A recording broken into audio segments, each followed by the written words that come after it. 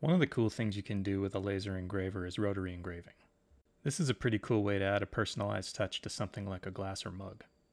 Atomstack gave me the Maker R1 Pro Rotary Engraving Kit to play around with, so in this video I'm going to show you how to use it. The tips and techniques I'm going to show though would work with any brand, not just Atomstack. I'll include links in the description for this particular model. Some stuff you need to rotary engrave is going to be a dial caliper.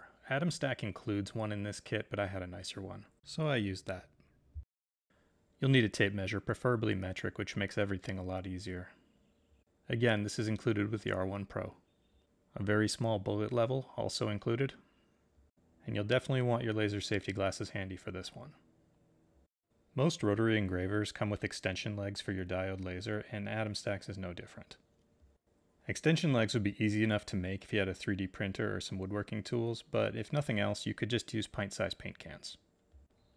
I did find with these, use the screw like a clamp. Trying to put it through the little hole that's already on the leg will result in kind of a wobbly joint. The reason you need the extension legs is because the rotary device takes up a good bit of room underneath the laser, so you have to raise the entire thing up to make it fit.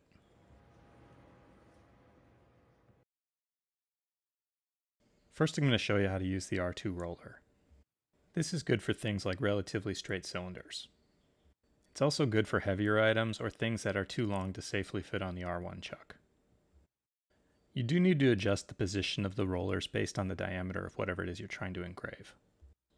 I'm going to use beer cans for a lot of my test burns, so to do that I need to first figure out what the diameter of the beer can is. Based on the chart and the instructions, I need to set the roller to its widest position. This is pretty easy to do by removing 2 small thumb screws on the adjustable roller. Then you adjust the position of the motor itself so you have proper tension on the belt. Next you want to connect the cable to the stepper motor.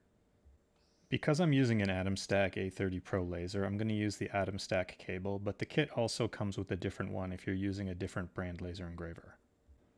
To use the R2, you first remove the Y-axis connector from the stepper motor. The Y-axis is then connected to the R2 roller. The R1 rotary chuck that I'm going to show later connects the exact same way. Next you want to make sure your roller is exactly parallel to the X-axis. I made this little jig to make sure this was quick, easy, and repeatable. It's essentially just a big square that allows me to reference off the Y-axis. I'm going to mark my test can with this little black dot to help set my origin. I want that dot to be exactly 90 degrees facing straight up from the surface of my work table. I'm also going to take a moment and set my laser height right now. Now I'll be opening up Lightburn. Once the program's up, I'll make sure that my laser is connected. Then I'll go to the Laser Tools menu drop-down and go to the Rotary Setup. Here I'm going to select the rotary type I'm using, which in this case is the roller. Next I'll enable rotary. The roller diameter is the diameter of the beer can that I measured earlier, so I'll put it in now. There's a calculator below that will tell you what the circumference of your cylinder is. That circumference gets added as the millimeters per rotation. You also want to make sure you enable rotary on your laser console. Next we'll set the origin. I'm going to click on the Move tab and then I'm going to press my laser fire, which I have set to only be 3%. If you don't have this enabled, I go over how to do it in my Making Laser Cut Maps video, link in the upper right hand corner. This will fire the laser, which I then manually move to find that black dot I put on the can earlier. Next you're going to want to make sure you've got origin set from start from current position. That means the origin will start exactly wherever you manually place the laser. I decided to run a quick materials test to see if it would work on cylinders. This is a good way to find your optimum speed and power settings for your machine and the material you're engraving. In this case, I'm burning automotive primer off an aluminum can. Barely anything would do it. But I still wanted to try this out. Incidentally, I go over this a little more thoroughly in my last video, which I linked earlier. I'll also put a link in the description. After verifying my framing, I was ready to run the test. One thing I noticed when doing rotary with Lightburn is I always got this little warning. I think this is because the Y-axis has no limit switch. Anyway, click continue and you'll be fine. The materials test went about how I expected it to, although I did notice one weird thing. The test pattern engraved is a mirror image from what was on my screen. To show what's going on, I did a simple engraving of my logo. And this is just an example of why I was doing testing on painted beer cans. It's a lot cheaper than doing my testing on stainless steel mugs. As you can see, my graphic was indeed coming out as a reverse image. I checked the laser preview to see what that looked like. That image wasn't reversed, so I went back to Rotary Setup to see if I could find anything there. And that's when I noticed this button. I turned on Mirror Output to Rotary and then checked my preview again. This time the image showed reversed, so I decided to send it to the engraver and see what would happen. Now my engraving came out the right way. So, what was going on?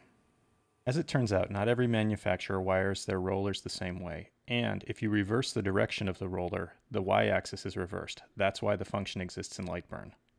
And further validation for doing testing on beer cans.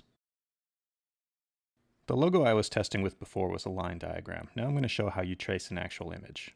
I imported this JPEG, right-clicked on it, and selected Trace Image. This brings up the Trace Image window where you can adjust the cutoff and threshold accordingly. Once it looked good to me, I hit OK. After I deleted the JPEG, I was left with a line drawing. I resized and oriented the image appropriately. For this test, I'm going to be engraving a wine bottle, so I went back to Rotary Setup and set my diameter and circumference based on the measurements I had taken from the bottle itself. I also adjusted the position of my image a little bit to make sure the origin was exactly center. This makes framing a lot easier. To engrave something long like a wine bottle, you use this little roller for the unsupported end. Realistically, this bottle was probably heavy enough not to need it. However, if you were engraving something like a stemmed wine glass, it would be essential. I fired the laser to set my origin. With that aligned, I set my laser height. I didn't do it here, but with glass you typically want to raise the laser a little higher so it defocuses the beam and you get a more smooth pattern.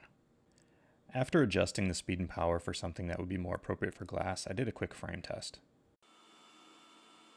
With everything looking good, I click Start. I'll mention now that the reason the bottle's covered in the primer is because glass will reflect the laser, so you have to darken it somehow.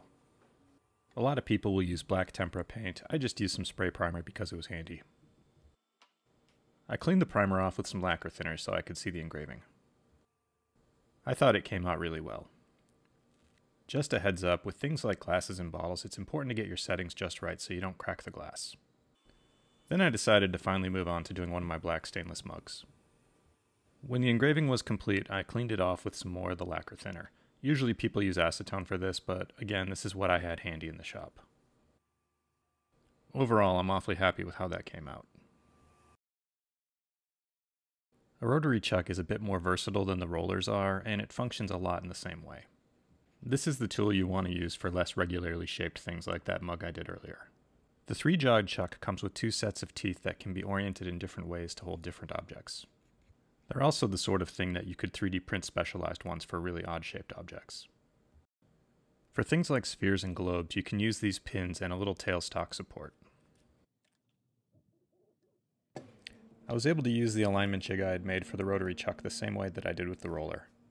When you turn the laser on and it does the auto home, you want to make sure the laser's high enough that it doesn't hit the chuck. It's important to make sure whatever you're engraving is as level as possible. For curved surfaces, you'd want to make sure the center of your engraving is where the level is. Getting the y-axis perfectly aligned on the rotary chuck is really easy. After firing the laser, you just move it to line up with this little notch, which is dead center on the rotary axis. Then I set my laser height, and when you do this, you gotta be careful you don't bump the angle of your chuck. In Lightburn, you go back to the rotary setup menu and you change it to the chuck type. Like the rollers, you also set the object diameter based on whatever the fattest part of your engraving is going to be on. When you frame while using the rotary chuck, you really got to be careful to make sure the laser's not going to bump into the chuck jaws. At this stage, all the functions in Lightburn are exactly the same with the chuck as they were with the rollers. When the engraving had finished, it looked like it was good, but I want to show you a curious thing. This logo was supposed to be exactly 60 millimeters by 60 millimeters. But when I measured it across, I saw that it was 65, and the top and bottom was 60 as expected. This test I was actually recreating something that I had already found out the hard way. My logo on this cup went on extremely elongated. It looked like an oval that somebody had sat on. So here's how to fix that. On this can I made a reference mark at its uppermost point. I went back to the rotary setup menu. I clicked this little test button.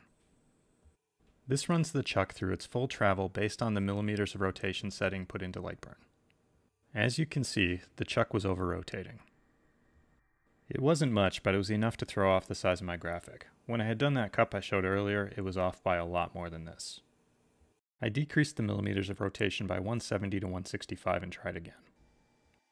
This time it was a lot closer, but it was still going a little bit too far. I'd knocked it down to 160 millimeters per rotation, and this time it looks like I found the sweet spot. I did another beer can test to verify if this corrected the problem. After adjusting that setting, I had a perfect 60mm by 60mm engraving that matched what was on the screen. I swapped around the chuck jaws so I could try again with one of the insulated mugs. There's a lot of different ways you can set the chuck jaws. I would recommend trying to do one where you have the least amount of profile sticking up around it. When they stick up too high, it's pretty easy to have the laser bump into them, and that screws everything up.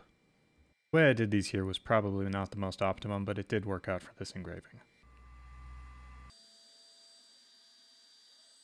Once I got everything aligned and leveled, I reoriented and resized my graphic. In the Rotary setup menu, I put in the diameter of the mug. There's a little bit of a continuity error here in the video, but I wanted to show that the rotation is the same no matter what's in the chuck. It seems to be with the Atomstack R1, it's always 160mm per revolution. I carefully checked the framing again before starting my engraving.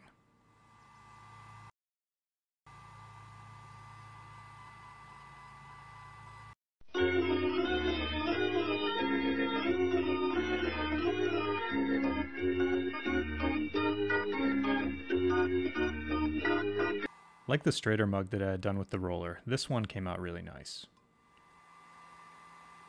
I went on to try engraving a couple of 16-ounce pint glasses.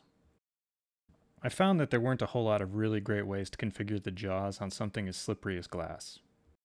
The glasses I had were also thick-walled and pretty heavy, so that didn't help. I found the best configuration was to hold the glass from the outside and raise the laser up just a little higher. This is also good because it diffuses the beam. I did waste a few glasses, but I ended up figuring it all out and got some nice engravings. I only tried it once, but doing a mug with a handle on it was very easy. As far as the roller goes, I don't have any real complaints. These could be maybe just a little easier to adjust, but everything works fine.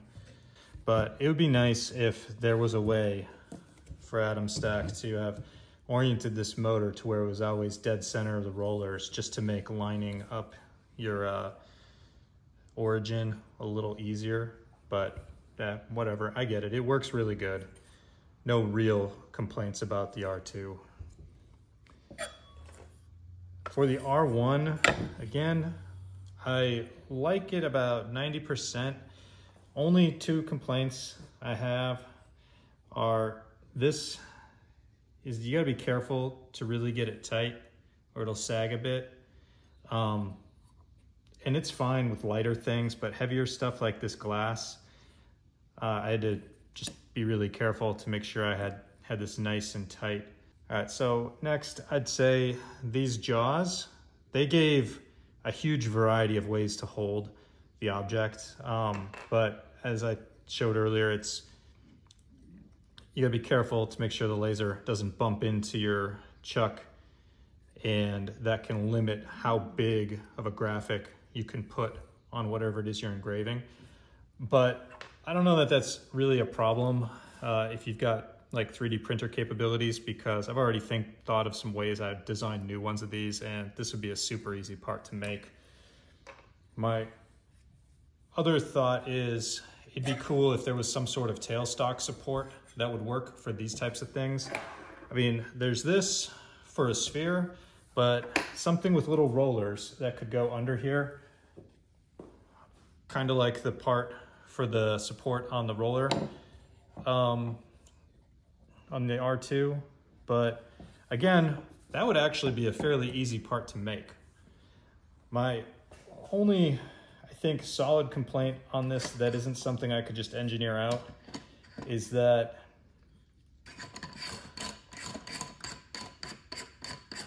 I'd really love to be able to hold something like a cup from the bottom, but I can't level any further than full down. If this could have traveled just a little lower, that would be great. And obviously I could prop up the back here to solve that issue. And I might do that in the future because I think holding a cup from the base would be a lot more solid than from the rim, and it leaves you with a larger area to engrave. So that's something I might play around with. And there may even be a mechanical stop in here that could be removed or adjusted, I don't know. Anyway, overall, this was fun to play around with. I think it's definitely more for the hobbyist than, say, a professional. But anyway, there it is.